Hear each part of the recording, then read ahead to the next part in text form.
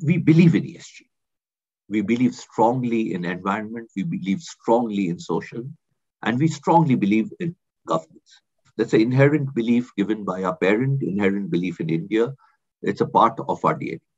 Now our journey on ESG is to say not that rank 13 or 12 or 10. It's about what do we do to enable ESG to be a part of the business culture. It is embedded totally in the company's strategy. Let me give you some small example. Our parent, our founder, gave away 94% of his wealth to the Robert Bosch Trust. Our belief in societal changes, including in India, was far, far deeper for the size of the company. We are not a Tata and the Birlas, but for our size of the company, in terms of belief and giving back.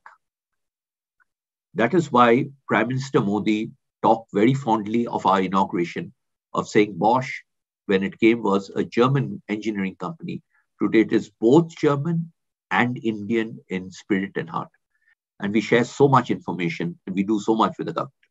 So societal matters has to be a belief and a culture and set as a part, and it is. On governance, you'll be happy to know we got the best board governance award from Golden Peacock.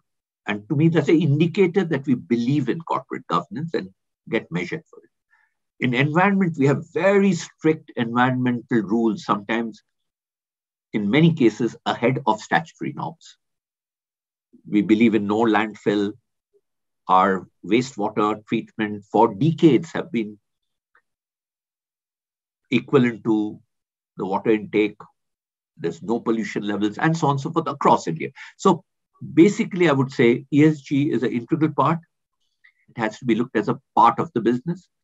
And in my view, in the mid and long run, it will give companies huge credibility, scores, and aid in business. And we have this deep belief.